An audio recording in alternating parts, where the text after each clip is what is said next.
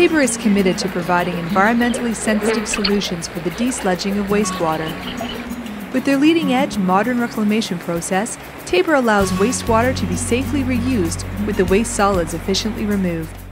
Tabor begins the reclamation process by loosening and pumping solids from the tailing lagoon, using an agitator slurry pump which is mounted on a remote control flotation device.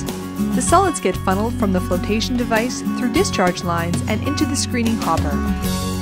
The screening hopper is designed to screen out oversized objects and debris.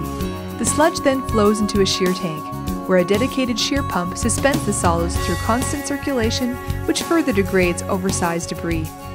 Simultaneously, in a polymer mixing injection tank, a solution of environmentally approved polymer in clear water gets combined. The polymer is used as an agent to coagulate the ultra-submicron particles into larger particles, which aids in the solid separation once in the centrifuge. This solution, along with the sheared sludge coming out of the shear tank, are fed through a feed pump where they are combined.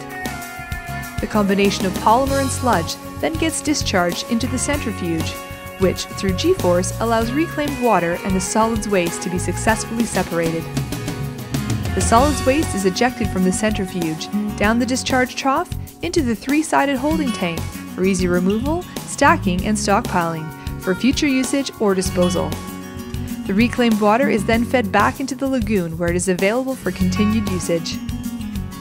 Depending on the size of the project, multiple centrifuges can be employed for increased output. The reclaiming of water in this fashion represents Tabor's dedication to providing efficient, green, and affordable service to industry, municipalities, and regional governments.